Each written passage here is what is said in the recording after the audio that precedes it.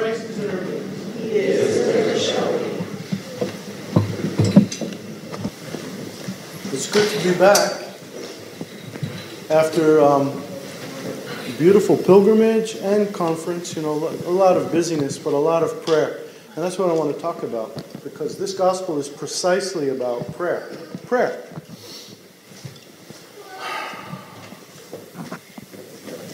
You know, there are some ways not to pray. And this guy, he hit them all. Let's just boil it down, just for us, to this. When I am praying, I am exalting the Lord. That's it. Every other prayer comes out of that. Every other good quality prayer that's well-pleasing in the breath of God contains us exalting and praising and worshiping and loving Him and not ourselves. Some prayers that we actually say, not in the church, but sometimes people pray and it's all about me. You know, it's all about us. It's all about how well we're doing, or how well we want to be doing, or what we want, or some kind of a demand on the Lord. We're pretty arrogant, you know? Arrogant people who like to say, Lord. Now, there is in the history and in the scriptures and in the tradition of the church some bold prayers, but that boldness, how can you say it? It's like a paradox. It's a boldness filled with humility. It's a boldness, a humble boldness, that someone can stand up in front of the Lord and say, Lord, I am bold enough to ask you this question, or to present to you this idea, knowing that I'm doing it with like fear and trembling, and I'm in awe before you. That's not what you saw today in this, or heard in this gospel. From the Pharisee, from the one who stands up there in the front and says the first thing, I am so glad I'm not like other people. What a great prayer. I'm so glad I'm not like anybody else. You know, you have made me special, Lord. Now this is the exact opposite of how we pray. If you look at the structure of Orthodox prayers from top to bottom, liturgical and private, you'll see that they always start with the praise of God. For instance, thou who at every season and at all times in heaven and earth art worshipped and glorified. It's about God. Then only here, because of that, we ask Him for something, right? Or the Jesus prayer itself, the most common prayer of the Orthodox Christian. The first is Lord Jesus Christ. It's exaltation, you know, it's glorification, doxologia. And then, have mercy on me. It's only an afterthought. It's a good thought. And the Lord loves that thought. But He only loves that thought if we are offering it in sincerity and humility. Not, Lord Jesus Christ, have mercy on me. You know, like somehow you have to do that. It's your obligation. You're God, and you put me in this situation. And, you know, outside of the tradition of the church, see a little kind of haywire prayer going on with very strong, like I said, arrogance. Now compare that with our beloved Saint Seraphim. Do you know what his prayer was? It wasn't him first, it was him last. This is like the epitome of what a saint eventually comes to in their prayer. He said, Lord, let all my spiritual children enter paradise. Let all of them enter paradise before humble seraphim. He used to call himself humble seraphim, you know. Let them all go in front of me. And then, whatever you want to do with me is fine. If you think it's okay, I'll join them. If not, you're God, and I adore you. See, like, no matter what happens with me, no matter my situation and what I receive and all of that, gifts or known, or I love you, Lord. Doxology, I praise you no matter what. I won't lose my mind if I can't get something. I won't lose my mind, even, according to the humble seraphim, if I can't have paradise even. You're still God and I still love you. It's a very different approach to prayer, isn't it? I mean, It's a beautiful approach that I beg you to begin exploring, especially as Great Lent comes. You know, Great Lent is the time of times. It's the humility of humilities. If we're not going to learn humility during Great Lent, you'll never learn it through the year. You'll never learn it any other time. Because at that time, even in order to utter those prayers, to even open your mouth, you have to humble yourself and say, O Lord, how about this one? The Lenten prayer of St. Ephrem. O Lord and Master of my life. See, first, doxology, praise. Master of my life. Now I can ask for anything. Why? Because I've humbled myself at the feet of the Master, at his throne. Right? You know, if we're going to be a little bit bold, we have to first be humble. I'll say it a different way. If we're going to be able to ask the Lord for absolutely anything, we have to be so close to him in our lowliness, as he became close to us in his lowliness. It's powerful. So, Yerinde Ephrem, who just reposed a couple of years ago, he made kind of a prayerful bargain with God. Can you imagine? Only someone who's very close to the Lord could do such a thing. Because he didn't really want to come to America back in the day. And one of his spiritual children in Greece told me this story direct. Said, you know, Yerinde, he didn't want to come to America, and he was talking to Christ in prayer. In prayer, like directly to Christ, like face to face. And he said, you know, I will go and start these monasteries and become, abbot of the monasteries and run around all around America and all of this. One condition. One condition. Can you imagine a prayer like that to the Master? But he was so humble. His whole life was humility. He said, if all of my spiritual children will be saved, I'll do it. What a bargain. Nothing for himself. Nothing for the Holy One, for the one who's very close to the Lord. It kind of rings of the same spirit that St. Seraphim had, doesn't it? I don't care about myself. I love my neighbor as myself. I love my children more than I love myself. I want them all to find paradise. Now, do you think that the Lord Jesus Christ is not very well pleased with a prayer like that? Like with a humble prayer that cares and loves the others first? That cares and hopes for their salvation and their closeness to God forever? This is our prayer. Okay, this is the way we pray. Not to gain a million things and for me. Like, Lord, this one, I want to hold this one in my heart. They're struggling with me. They don't like me so much. Something I did to them yet. Put them right here and say, Lord, let them be like joyful and peaceful. And let them have all the love, even if I get in the way. If I get in the way, please disregard that and move it out of the way and let them have peace. This is the prayer for one's quote-unquote enemies, which of course we have no enemies. Christians don't.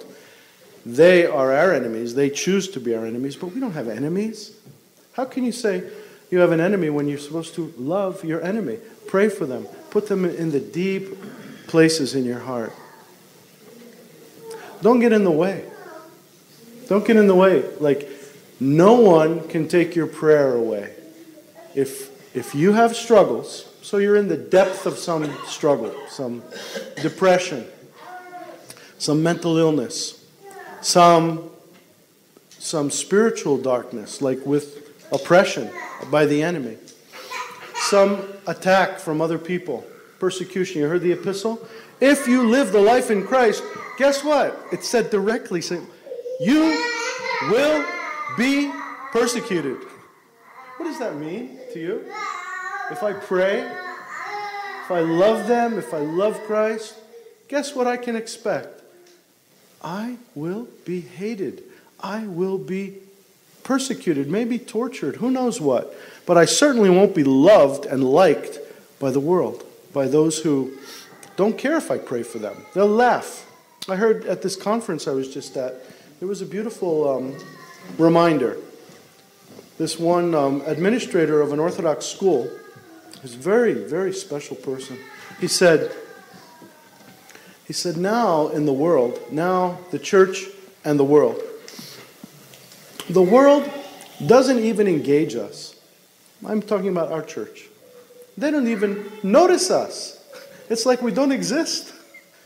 And instead of fighting with us and at least paying us some attention to attack and persecute, what they've done is just like this. Push us away and say, not important, not relevant. It'll dissolve. It'll disappear. It's a sad reality, that we're not even noticed by anybody. So our job, right, is to, how can I say it the best? Speak for the Lord, love Him so much that we can actually use His words, have His mind, love with His love. Guess they'll notice us. I mean, we're still small. We're small.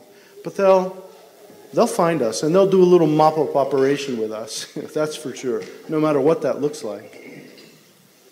And that's a joy. That's a joy. Read the lives of your saints.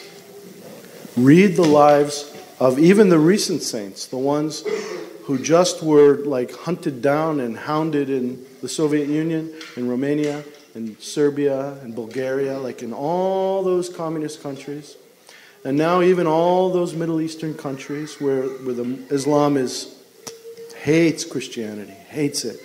So read the saints. Don't read the negativity of what the persecutions looked like. I mean, you've seen one, you've seen them all. There's no kind of imagination. They torture, they murder, they kill, and all the rest.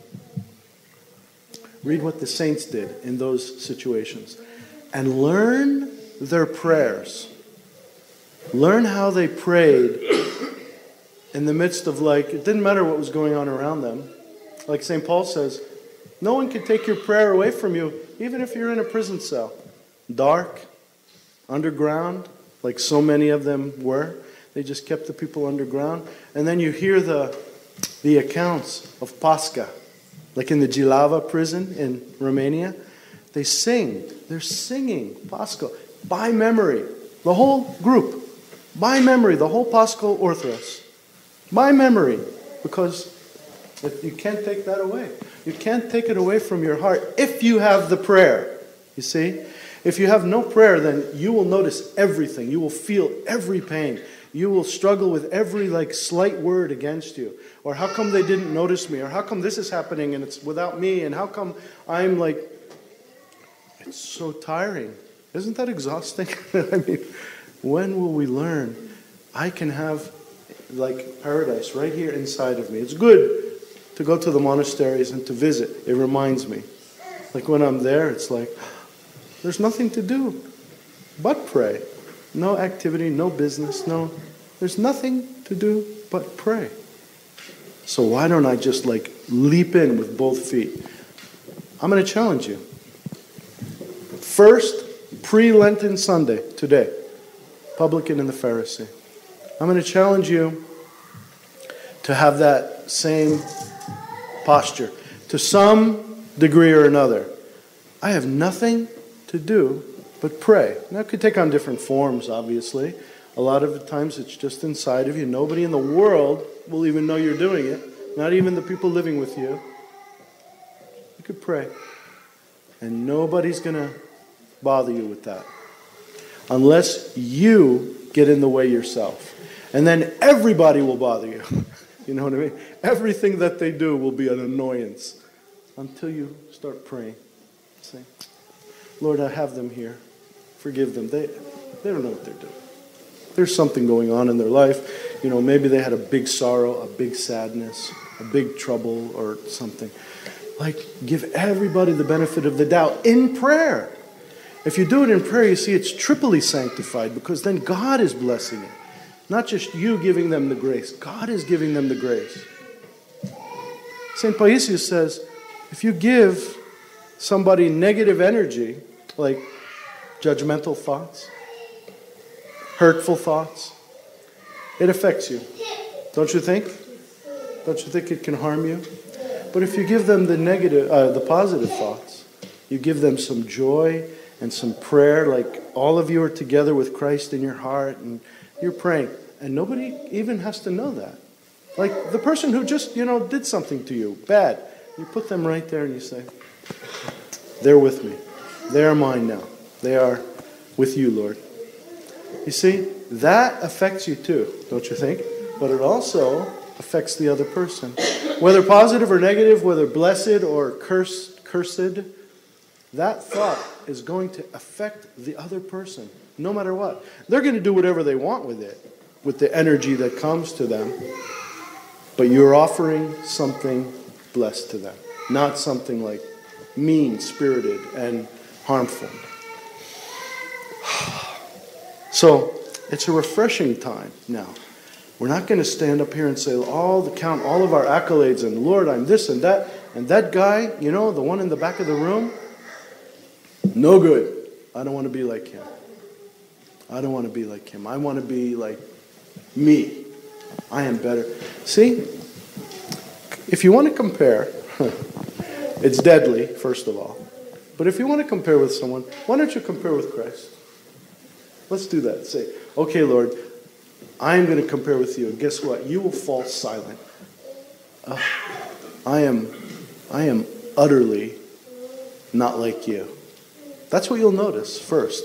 And that's like the beginning of prayer. When you notice that how beautiful Christ is, how light-filled, how radiant, how amazing. And what you'll notice is if you take your gaze off that and look at yourself, you might shudder like this and say, oh, okay, I am not like him. Except if you acquire the grace over time, because Saint Seraphim, again, I'll close with this image from Saint Seraphim. In the conversation he had with his spiritual disciple, Motovilov, they were standing, remember, in the blizzard, like the snow was coming down, and Nicholas says to him, what did he call him? Father, let's say, Father, the uncreated light, I see you glowing. I see you as if you're looking at Christ. And Seraphim said, yes, my son. And look at yourself. And he had enveloped him in the prayer. He had enveloped his spiritual son, Nicholas, in his prayer. And he said, oh, and I too am glowing with the uncreated light. Just like to give us a glimpse. Sometimes you need a glimpse in the spiritual life. And so that's enough to carry you through the entire life. And you could say, I know it's true because I experienced it. That's our church. I experienced it. I had some little glimpse of it. So I know. It's enough for me. And God gives you those graces sometimes a little bit. Can you imagine? Nicholas Moldavilov had an amazing encounter. He was radiating with the uncreated light. Not from his own self. Through Saint Seraphim, from the Lord Jesus Christ. The uncreated Christ came through him. Do you think that was enough to maybe change his life forever? Or at least redirect it in a certain direction? That is the ultimate place of prayer, right there. Prayer with these words of the Pharisee? No. The beginning of the real prayer is what the publican did. And we base our most simple, most commonly used, most frequent prayer on that tax collector beating his breast and saying, Lord God, have mercy on me, the sinner. Lord, have mercy on me. Over and over. And that's not what they call vain repetition. You know what that is? That's life-giving kind of breathing. Did you ever hear the word vain breathing? But you breathe all the time, in and out. So how can Lord Jesus Christ have mercy on me be vain repetition? It's like your life. If I don't say that, even for those 1, 2, 3, 4, 5, or 5,000 breaths, I'm dead. I'm a dead person. If it's not always in me, always being generated somehow. Me paying attention to it or not, but knowing it's there, finding it again. This is prayer. Sounds like a struggle. It's a struggle. But it's the only struggle worth pursuing. If you take that through this life, you know what will happen? You will take it into the next life. You'll be able to, with these saints, these few that I've talked about, You'll be able to say to the Lord boldly, like, Lord, also, please, my family first, before me. I'm nothing.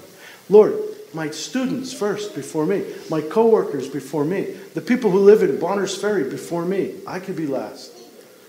There's no way to say that and mean it, like really have it in your heart, unless we have this simplicity, this kind of humble simplicity.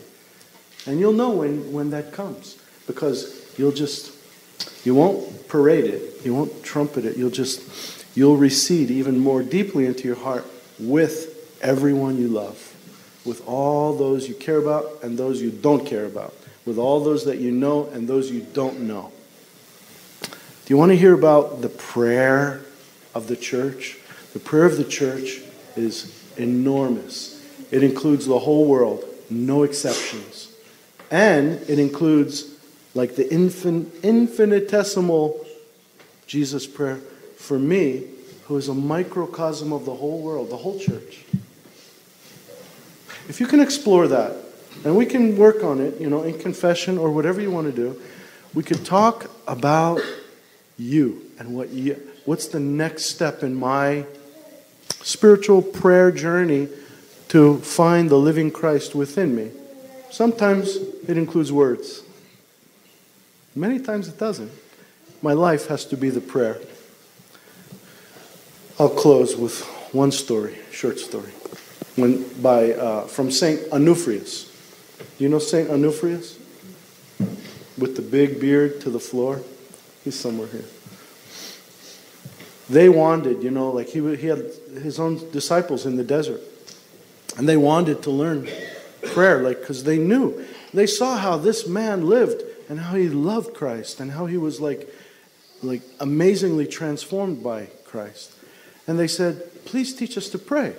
We see you pray. Teach us to pray like that. And, these saints, they don't do exactly what you're expecting. Ever. They're like Christ. He never did what the Pharisees were expecting. But he held up his hand, and there was his hand, and it was literally a torch. His hand was on fire. His hand was aflame with the uncreated light of Christ. It was a flame, and now what is this? Teach us to pray. You must become a flame. Your life, your body, your whole being has to become a flame. You have to literally become the prayer. How else to say it? If you are not the prayer, then the prayer is separated from you. Christ is separated from you. The other people that you're praying for are separated from you. When the tax collector goes into his bosom and says, have mercy on me, he's inviting the holy fire inside of himself, and he becomes on fire. And the Lord says, this man is justified with that. Even if it's just a little beginning. A little kind of whisper in the back of the temple, or in the synagogue. Just a little whisper, yet it has all the flame and warmth of God, of the Holy Spirit. Become a flame this Lent for yourself, for the people around you especially, and involve them all, invite them all into that flame. And you'll see the whole world around you becoming illuminated. That's what you're offered as an Orthodox Christian. That's your gift. And that's your Lenten gift, especially now as we enter this holy period. Don't squander it. We'll continue with the idea of squandering next week with the prodigal son. But this week we focus on no squandering, enjoying the fire of God in our own hearts. Amen.